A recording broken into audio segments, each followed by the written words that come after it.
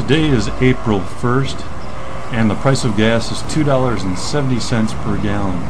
I'm inspired to continue working on my hydrogen project. And what I've done is installed 2 hydrogen generators behind the battery of my car. From the hydrogen generators, I have some neoprene transmission line running first through a filter, which is the transparent glass type, and then on from there into the air intake manifold. I'm monitoring the transparent fuel filter carefully because I want to see if any water is coming up from the generators and going through the lines. It'd be bad for the engine if that happened.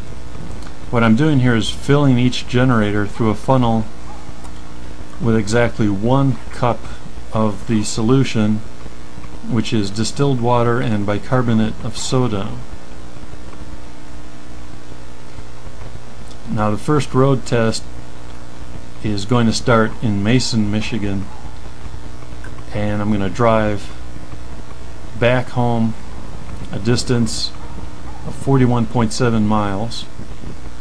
I top the gas off in Mason, and I'm going to fill it back up in Napoleon, and I'm going to find out exactly how much gas I burned and how many miles per gallon I'm getting. Now normally the car gets up to 38 miles per gallon highway. So I got my generators filled up, put the filler plugs in,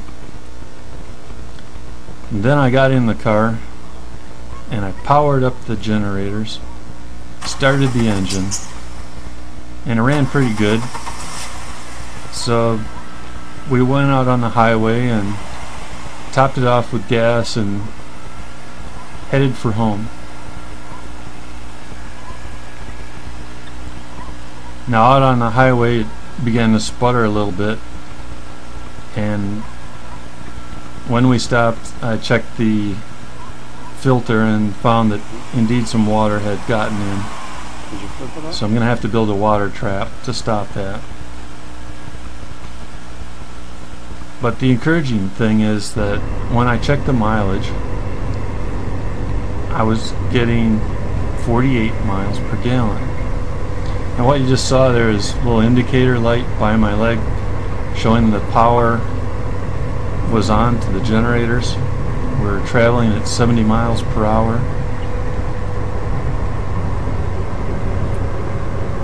And aside from getting that little bit of water coming through, the engine ran very smoothly.